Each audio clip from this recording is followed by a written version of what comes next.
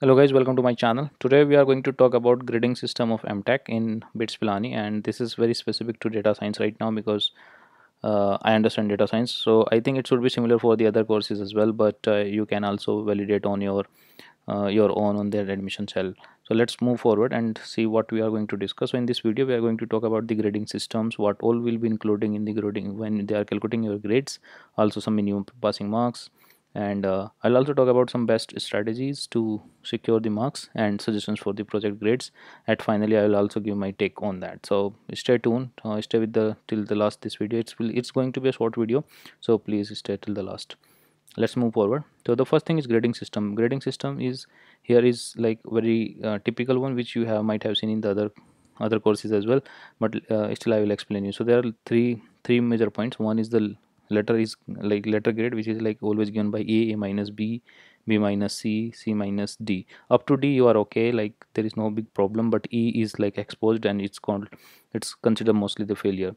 So if you look on the points, so A is 10 and then a minus 9. So mostly if you are securing over and above 6 like C, then you are okay. No, there will be no issues. But the CGPA, right, CGPAs are calculated based on the number of the units of a subject carries.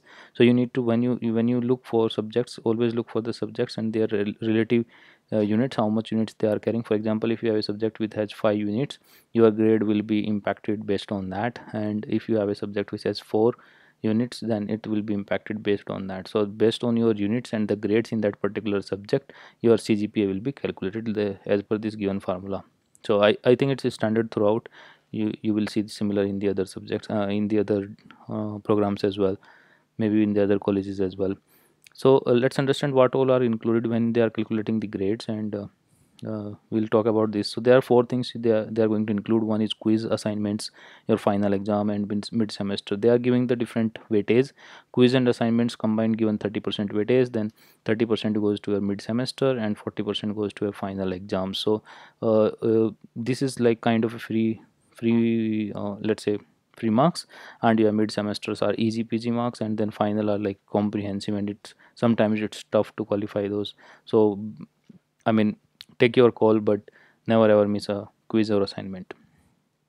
Now the question is how much you should have minimum marks if you want to qualify the subject, and what are the criteria. So the first thing is you should not have any no RRA in your last semester. It's called, I think it's called repeat, and RRA means repeat, and then no E in any subject in your last semester. So else you have to repeat a semester, and it's a big problem here because you also have financial implications for that.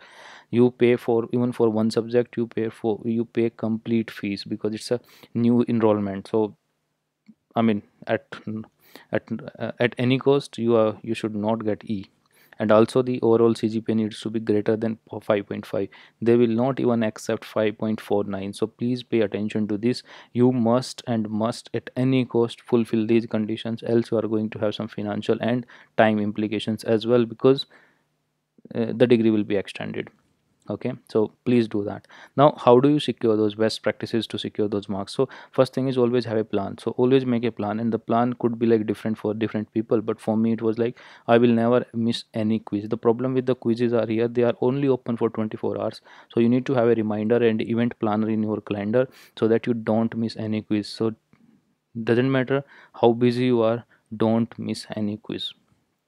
Then second is attempt and submit the assignments in advance. So the why I'm saying that, because assignments are easy when you do it in advance, and so they are good for your learning, because this will also help you to prepare for your examinations, and like you have a significant amount of time to complete that. So start early, don't start at the last day and start looking around and figure out, okay, I just need to submit something. So I did that, but you don't do that. That's my mistake, and I say please don't repeat that and learn from my mistakes. Start in advance and submit in advance. Then coming to the exams, so most of the exams are prepared by the faculties which will be teaching you in the classroom, and they do by from these PPTs. So read those PPTs properly. If you are lacking in the time, PPTs you must complete, and there the tutorials. So there will be some tutorials organized like seminars. They call seminars and tutorial at some point of the time. You must or attend at least those, because the numericals and the concepts things they will cover there, those are mostly and or directly related to the exams you are going to get into your final or the mid semester exams. Mid semester and final exams are like written exams you write in your old time, so it's not like, oh, the kind of objective is subjective. So reading ppts and tutorials really helps here. Now coming to the project grade, so what happens first, second and third. So I have already explained this complete process in my another video. Please go and watch that video. You will get this um, in the card as well, so you can look on and watch that video. But nevertheless, the project time, it's final semester, fourth semester, and you must choose a good project. Why I say so? Because the first thing is because it's a gateway and a pass to your next job interview, and it will help you to do a right job search. If you take a right topic, you will really enjoy, and you will enjoy what you have learned in past three semesters. But if you take a wrong project and you just do for like for the namesake, you will not enjoy the doing the project and your final, the fourth semester. So I will highly encourage you to take a good topic, and it doesn't matter if it's a complex topic. It's okay to have a complex topic, because if it's complex, you will learn more, you will search more on internet, and you will read more about data science and about that particular project. So don't get scared of any tough or complex topic as well. Take anything which interests you and complete that at any cost. Take help from people, talk to people on LinkedIn, get some help from outside and finish that project, because that's something, I would say it's a gateway to job market.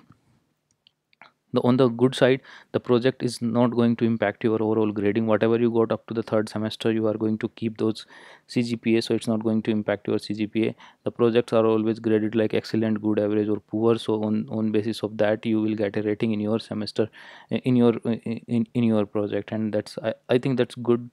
That's a good way as well, because if you start including project grading into the actual grading cgpas, then you will not be doing the justice to the people who has less experience in data science compared to who has more experience in data science, because they can do a better project and their cgpas will go up. So I think this is a good strategy from bits to maintain, okay, who learn the theory well, and then they calculate the cgpas based on the theory, not on the hands-on experience. So but nevertheless, don't take it lightly. My final my final words on it. So see, this mtech process is tough, okay, it's very tough, it's complex also, and it's going to be exhausting. I would say very exhausting. So but why should you do it still? See, the if you have started, finish it. You will really enjoy once you finish it. Everybody has thoughts in between whether it's worthy. You are wasting your time, you are wasting your money, you should drop, it has no values. Everybody will get those thoughts. You are not if you are getting those thoughts, you are not alone here, okay, everybody gets it. But if you complete it, you will have ample, energy or enthusiast. You will be very enthusiastic to talk about it to the people, because you have done something which was difficult for you, you challenged yourself. So don't give up, do it, and focus. i, I would say please focus on your grades, because you should not lose your money and time because of certain things you did not do. Bits provides ample opportunities to make up or get at least minimum grades, so that you don't need to pay the amount again or repeat any semester.